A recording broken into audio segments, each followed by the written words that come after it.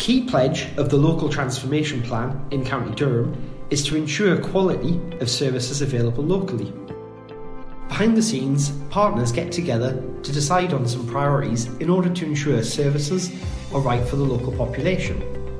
To do this, we have strategic planning, procuring services, monitoring and evaluation, but always ensure that patients, the public, and in this case young people, are at the heart of everything we do. So, let's look at what we do. As part of this, we need some strategic planning.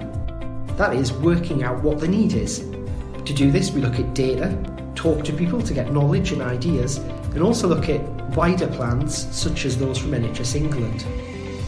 Key to this is local conversations and feedback from groups, especially parents, carers and young people.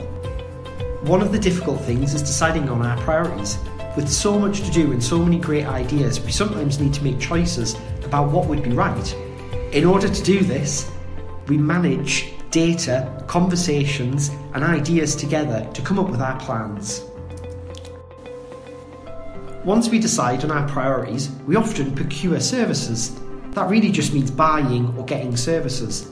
That is, we need to turn the ideas into specific actions and make them really happen. Once this is achieved, we need strict process to ensure that the public money is spent in the best way possible.